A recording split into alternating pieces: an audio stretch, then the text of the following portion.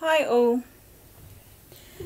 There's someone who is stressing out to God, he says, that they think they have been forgotten and just left in the wilderness. And he says, trust him. You haven't been forgotten. Things just take time and lots of work needs to be accomplished. There is a family praying about their cat surviving after a big operation, he said. Your cat will be fine. He is making sure of it.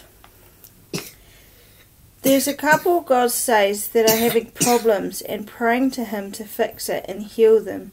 He said it is his will and it is coming to an end, and that he has much better plans for the two of you separately.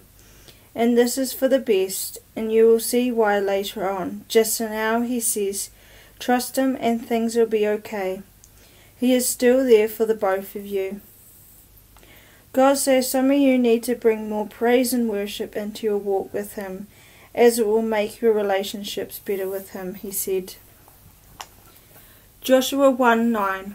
Have I not commanded you? Be strong and courageous. Do not be afraid. Do not be discouraged, for the Lord your God will be with you wherever you go.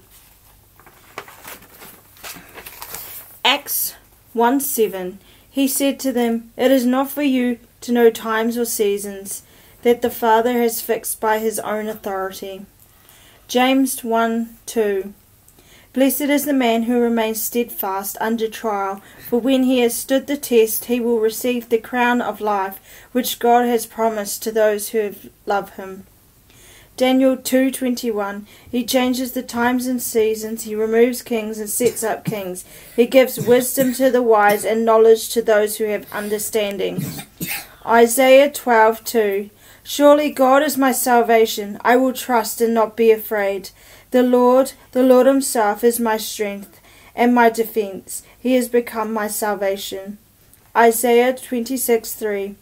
You will keep in perfect peace those whose minds are steadfast because they trust in you. Isaiah 26:4. Trust in the Lord forever. The Lord himself is the rock eternal. Isaiah 41:10. So do not fear, for I am with you. Do not be dismayed, for I am your God. I will strengthen you and help you. I will uphold you with my righteous right hand.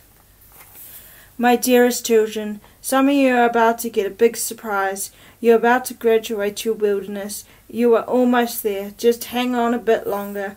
I am so proud of how far you have come and how you have worked with me to get through this. You trusting me is very important because that is how you can finish this. You have come so far in your walks with me. Look at where you were a year ago to see what great work you have done. I am the only one who knows times and seasons, but I can tell you you are almost there. So continue trusting me and keeping close to me, and I will guarantee you will come out of this with flying colours. Well done. With all my love, Daddy God, peace be with you. Thank you, God, for placing this video in front of those who need to see it. If you feel led to sow into this ministry, click the link in the description box below. I am taking orders for personal prophetic words. Email me at desertrose6655@gmail.com. Not every prophetic word is for you, but if you feel it is, take the Lord for guidance, and don't forget to like and subscribe for more encouraging words from your loving Father, the Creator and Almighty God. Thank you.